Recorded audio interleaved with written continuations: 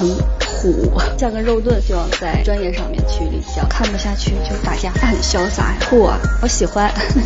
真的是年轻人闯江湖，所有的事情不是都在你准备好的时候才会发生，一切随缘。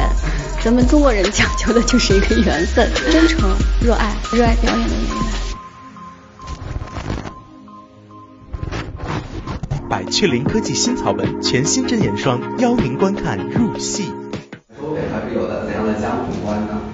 他之前是被保护得很好的，然后下山之后，就是之前有听说过很多大英雄的故事，那下山之后也见识到了很多传说中的这些英雄前辈。其实他很简单，一心想在武学上，在刀法上有一些更好的一个进步，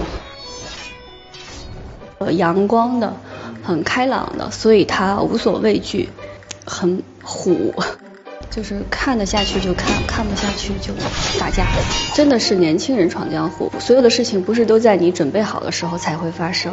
然后他每次所见所闻都是那种就是突然间的，然后可能还是一些事不关己的人，或者自己可能是在吃瓜的状态去接受到一些这个东西，还没等到他认可呢，可能就学到了新的招数，新的武学。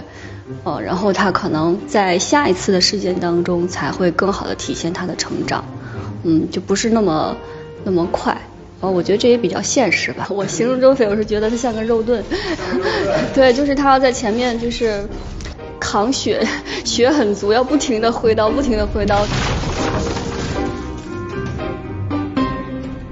就是他很潇洒呀，很酷啊。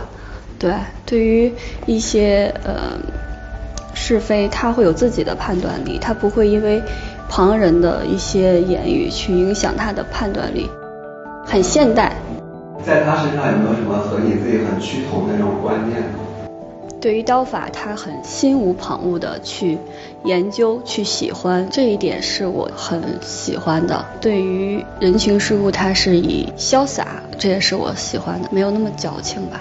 就和你自己其实也会有点像吗？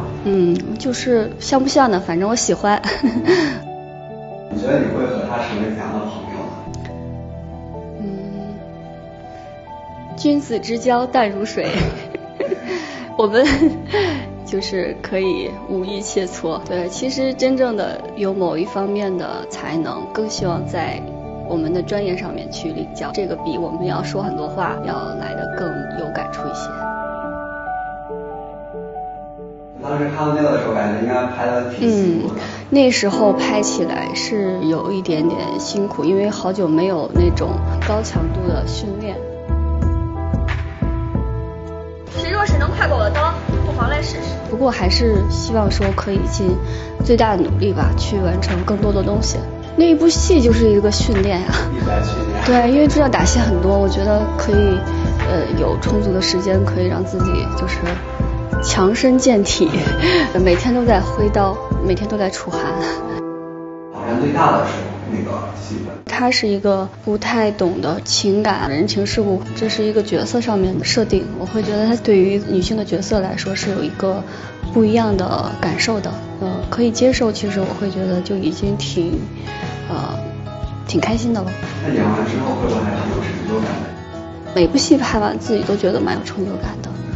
因为从各方面都学习到了很多东西，也给予到角色很多东西，也是都在不断的去突破吧，不断的去改变吧。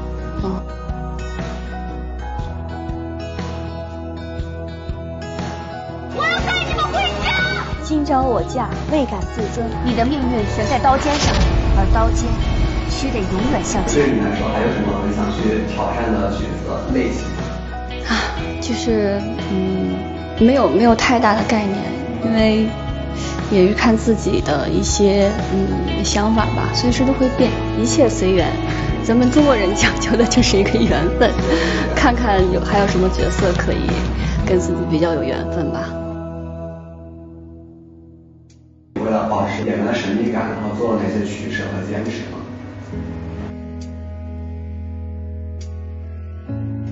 不是，也没有讲到说取舍和坚持那么严重，但是我们就是坚持想做一个很纯粹的演员来说，可能自己的心态啊，可能各方面的一些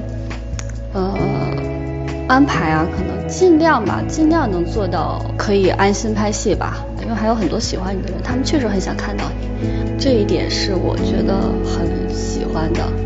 那你觉得对于演员来说最重要的事情是什么？真诚、热爱。你希望给观众留下一个怎样的印象？是一个热爱表演的演员。